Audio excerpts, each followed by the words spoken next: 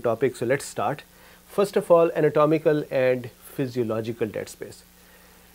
Look, when we inspire, when we inhale, the gases in the air, they pass through either our nostrils or our mouth from this area, from the pharyngeal area, and then from there to the trachea, and then bronchi, then all the way down to the bronchioles. And normally what happens is this area, the nose and the pharynx and the trachea and the bronchi, this is normally just the conducting area. And why is that important for us to know? Conducting zone or conducting area? Because there is no gaseous exchange that occurs here. Why is that important for us to know? Because when we'll be doing calculations, it is important to understand where is the gaseous exchange not happening, and then use that in our calculation. Also, we'll see that in areas where the gaseous exchange should occur, sometimes those areas also are not functioning properly, and we have to calculate the problem in that area as well. We'll do that all together today. So conducting area are the areas where the gas exchange is not happening, just conduction of the gases is happening. Then we reach a point where we have something called respiratory zone. Respiratory zone. And what is that? This is the area where gaseous exchange can actually happen. What does that mean? This is the area which has terminal bronchiole,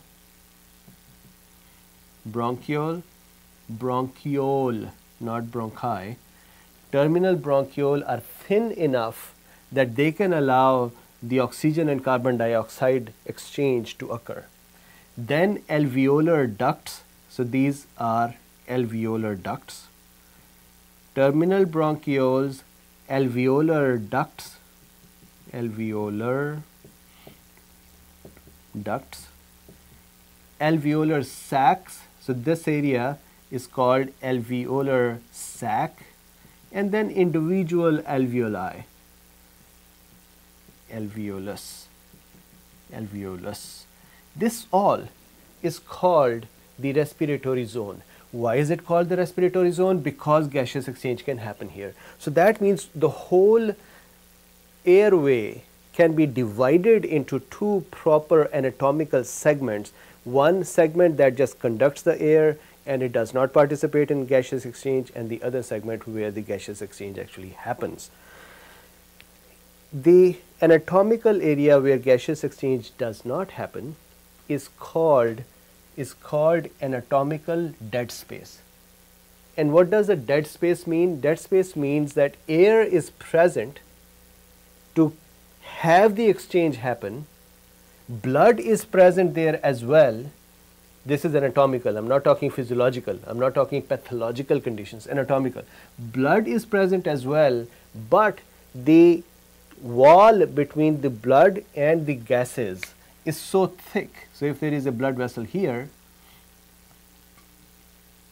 the wall between the gases that are here and the RBCs that are sitting here, this wall is so thick that gaseous exchange is not possible.